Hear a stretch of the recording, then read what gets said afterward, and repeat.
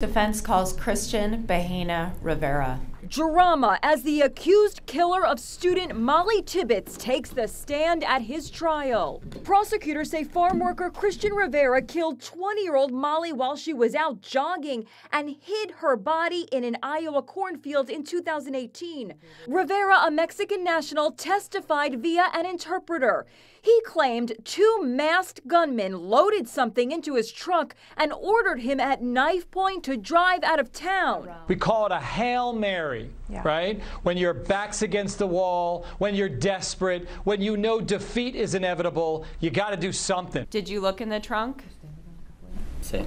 Yes. What did you see? Un cuerpo. A body. Was that the body of Mollie Tibbetts? Sí. Yes. Rivera said he was scared and put Mollie's body in the cornfield. Earlier in the day, the defense continued its effort to cast suspicion on Mollie's boyfriend, Dalton Jack.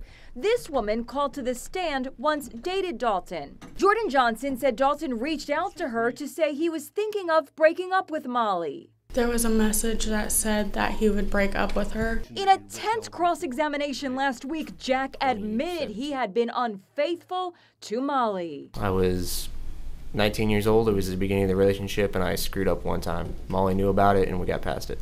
He insists he had no involvement in her death. Did you have anything at all to do with the disappearance or murder of Mollie Tibbetts?